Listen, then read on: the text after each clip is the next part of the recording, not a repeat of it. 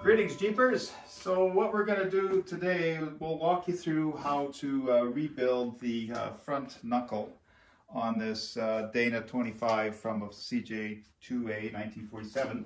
Ultimately, this is a finished product on the driver's side, and we'll step you through on how to put the seals on. We'll step you through on preloading the bearings within the knuckle, setting shims, and then putting the rest of the components on it. Passenger side is stock, all cleaned up, and we'll walk you through on how to put that together. Here's a high overview of all the different parts we're going to install in the knuckle installation. There's actually quite a bit of parts here, but I have everything labeled out so it's easy to follow, and I'll go through everything, what we need to do to install the knuckle and get it properly rebuilt. From all these parts, I will start right here. This is our knuckle. First, we have to install our studs into our knuckles. I'll show you a trick how to install your studs. These are a stud kit you can get, and they are just 3/8 fine thread with a nut and lock washer. And then you're going to also have to install your cups and bearings directly into your axle housing. Once you got your cups and bearings installed in your axle housing, and we got our studs installed in our knuckles, then there will be shims placed on top of your knuckle. There will be a kingpin placed, and this will go right into your bearing, and that will be preloaded with a shim kit. There's a variety of different sizes here, so it's kind of test trial until you get the right amount of pull. When you get the correct amount of shims installed in your knuckle on your kingpin, it will be between 12 and 16 pounds, and use a trusty old pull scale. Not a very complicated tool, but that will get your right preload on your knuckle. Now moving to the right of our board, we'll get to our knuckle seal kit. This will be installed on the back side of your knuckle to prevent oil leaking out of your knuckle. There's a felt pad, some rubber, and your metal plates that will hold everything together. And then there's going to be 8 bolts installed. They're 5/16 fine thread, 3/4 inch long with lock washers. Now moving left on our board, we'll get to the other side of our knuckle, and this is where we'll install our spindle directly onto our knuckle, and we'll just use the right stuff 90-minute Permatex gasket maker. This is your spindle to knuckle that'll prevent oil from leaking out of your spindle between your knuckle. And to attach your spindle to your knuckle, there will be 6 bolts, and these are 3/8 fine thread, 3/4 inch long with lock washers, but make sure they're grade 8, that's very important. And then we will move on to our backing plate, but actually your backing plate is installed directly onto your spindle. So these bolts actually go right through your backing plate, right through the spindle, and then thread right into the knuckle. On the early CJ2As, there was a brake hose guard installed on top of the kingpins, and that would protect your flex line from the elements, and it would just be located in here. When you're installing all of your bolt threads, and that will be exposed to your oil in your knuckle, you make sure you use some Permatex gasket maker aerobic, and that will prevent oil leakage straight through your bolts. What we found is that we had 2 different types of axle shafts. One is the original type, which is the benix, and you can see there's ball bearings in there. A good axle shaft, but much superior to that is the Spicer, which has a joint of this type. So we're going to run in this 47 both Spicer axle shafts. The first step is we have to install the bearing cups into our axle housing. So just don't overthink it, just get a hammer and just pound it in. Hammer it in until it seats all the way down where you can't pound it any further. And then we'll just repeat the same step to the bottom. And we have both of the cups seated all the way in. Now we have to pack our knuckle bearings with grease. You can use some multi-purpose high temperature ball bearing grease. And we'll just get some on a glob on our gloves here. And then the trick is just to kind of hit it like this over and over and over until you get grease coming through the top here. Continue to hit your bearing in your hand until you get grease coming out like that. On the other side, we know that we have grease fully packed in our bearings, and we'll repeat the same step on the other bearing. First, apply a small film of grease in the inside of your cup so your bearing will ride. And then we'll put the bearing, make sure a nice film of grease on the outside your bearing too. And it's nice and evened out, and then we'll just put the bearing in there with the smaller end going down.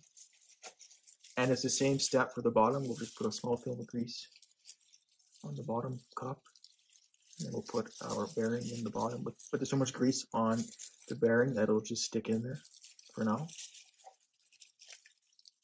Next, what we're going to do is get our knuckle studs in.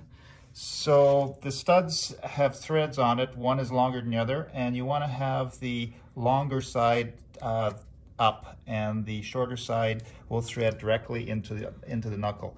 And each one of these studs will apply this Permatex to it and put them in so we minimize leakage of oil from the studs. Just give it a little dab of gasket sealer.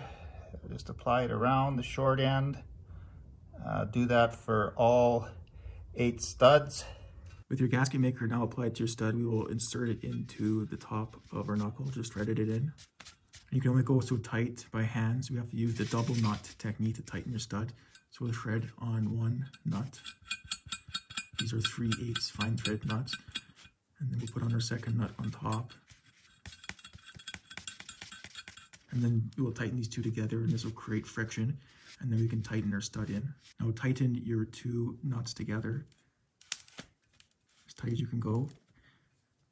And now we'll just tighten the top nut, and that will thread in our stud deeper into the knuckle.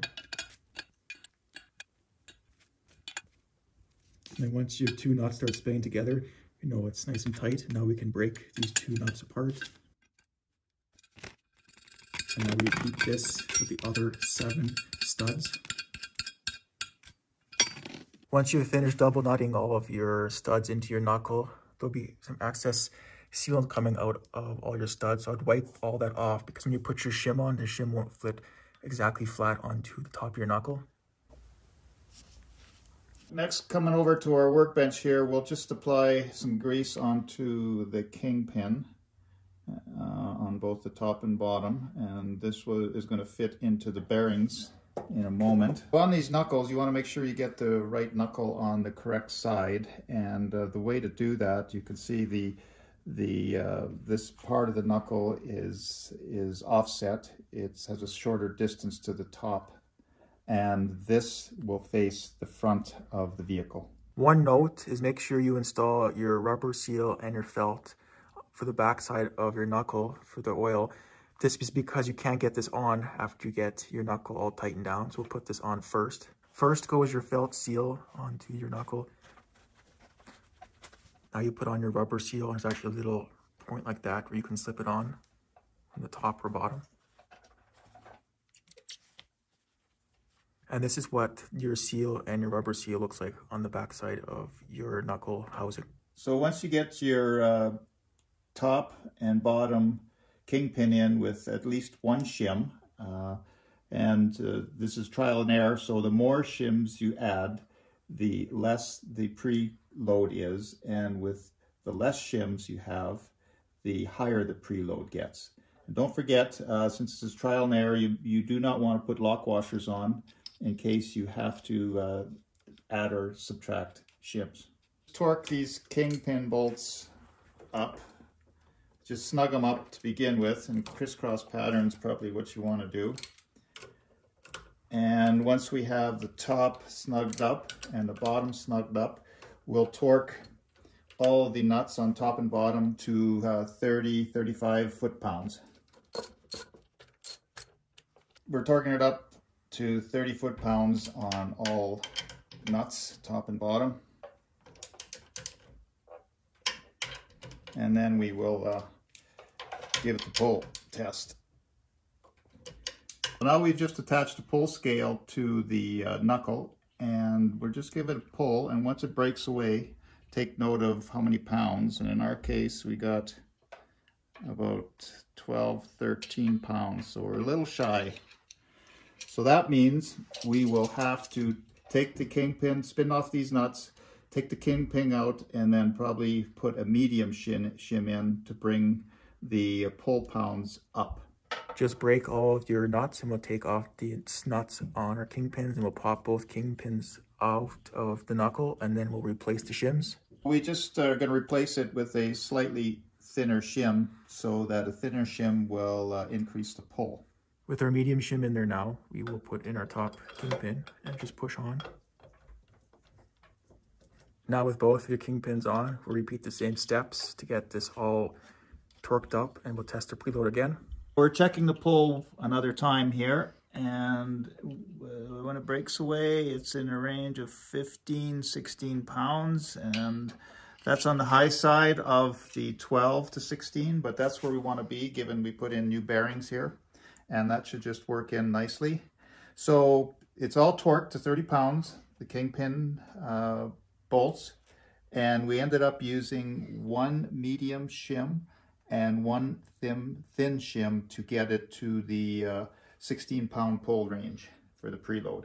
If you purchase a new Spicer axle, there may be these rubber seals on the joints, and you'll have to remove them because you can't get oil to get in the bearings in there. So we'll have to take off all 4 of these seals to just pull off, and there's 4 of them right around. To remove this seal, just use a knife to cut it, and with some pliers behind it. And then just cut, and now we can just pull out the seal from the Spicer axle. 4 rubber seals removed from your axle. Once you set the preload of 16 pounds approximately on your knuckle, we'll disassemble our knuckles to take off your kingpins and everything. And then we will now have to install our axle first. It's very important that we install our axle first because it will not fit through your knuckle. But first we're going to oil up our knuckle. We'll put some oil in the joint, and we'll also put some oil where it's going to ride on the bushings, which would be here. It's a quick shot everywhere.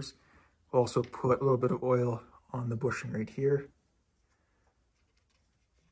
With everything nicely oiled up, we'll just push our axle into the front axle housing. So it'll lock into the gears in our diff. You'll be able to tell and feel when it does. Just like that, give it a spin. It spins our diff, and now we can reassemble our knuckle. Push your axle through the knuckle. We'll just slide it on and get everything lined up with the kingpins. It's the same steps that we've already done, so we'll just fast forward until we get to the lock washer stage. I would just hand tighten your nuts on the top and the bottom of your kingpin just so it holds your knuckle in place and everything doesn't fall apart. And now we can move to installing our seal on the back of our knuckle. Now push your rubber seal on the back of your knuckle. Just start from the bottom and then work yourself up. And then we get to the top. We have our joint at the very top, just so oil won't leak through as gravity is downwards. And then we also have our bolts with the gasket sealer on them. And then we'll just thread on our bolts right through this plate. And then we'll have our felt in between. And then that will get all torqued up. Thread your bolts right through your plate, through your felt, and into your knuckle on the top 4, and your plate goes this direction or horizontal. And we'll put our bottom one on next. Fast forward here, we have both our plates on for oil seal. Now we'll just tighten these up snugly, and then we will torque this to 15 foot-pounds.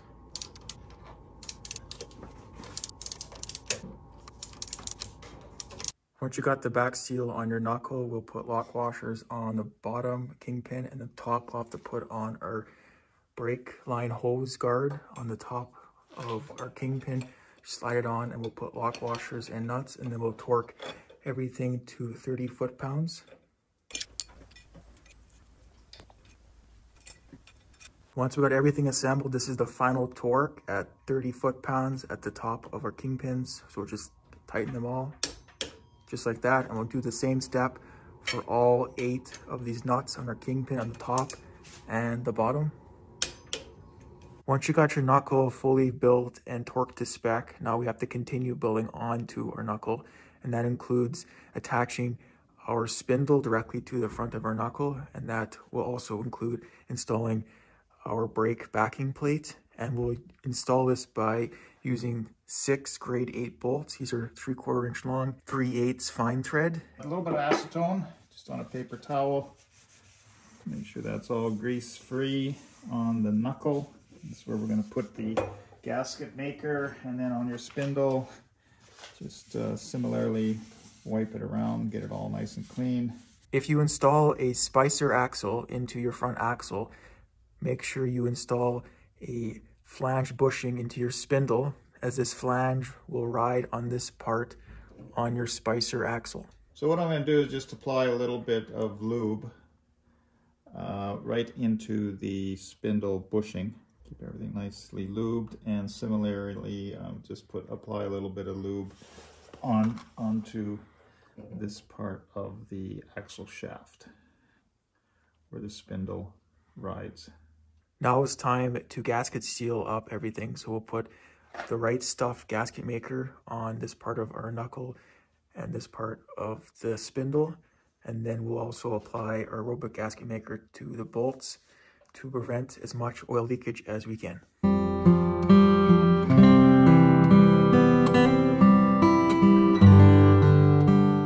All right, just going to slide the spindle on to where we put the gasket maker.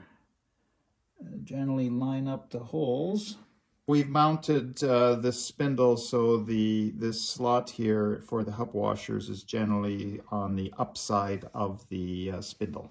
Now install your brake backing plate with your hose facing upwards, and we'll just push on right into your spindle.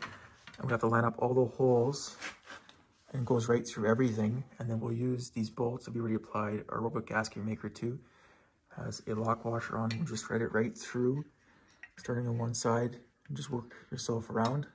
Work yourself around and install all the bolts into the holes. Just drain them in, and now we will just tighten them up snugly with a ratchet, and then we'll torque it to spec. These bolts up to 30 pounds, which is spec. You like to do it in a crisscross pattern. That kind of evens the pressure out.